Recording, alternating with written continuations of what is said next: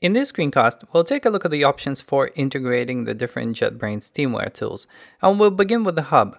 The hub is used as a connector for JetBrains YouTrack and Upsource, with TeamCity support coming very soon.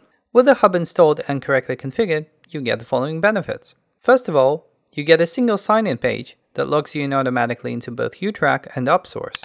Once you're in, you have a single unified interface for managing your users, your projects, and a whole lot more. The hub dashboard contains widgets from both YouTrack as well as Upsource. Making a new project is easy too. You simply press the New Project button, fill in the fields, and then specify the services that you want for this project. YouTrack and Upsource enjoy bidirectional support. There are some YouTrack features which are available in Upsource.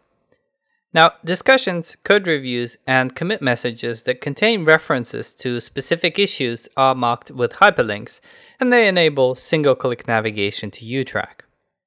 You can also create an issue based on a code review item from Upsource. So with a single click, we've created an issue associated with this code review, and we can click the link to navigate right to the issue. When it comes to Upsource features in YouTrack, you get the following. You can extend a YouTrack issue to show comments to a revision or review that mentions the YouTrack issue in its name. You can also extend an issue to show the commits where the issue is mentioned. And you can apply YouTrack commands from a commit comment. So that's it. Thanks for checking out the screencast. You can see the links on the screen which will take you to the respective products that we're offering, and rest assured that TeamCity is going to join this list very soon. So that's it. Thanks for watching, and bye bye.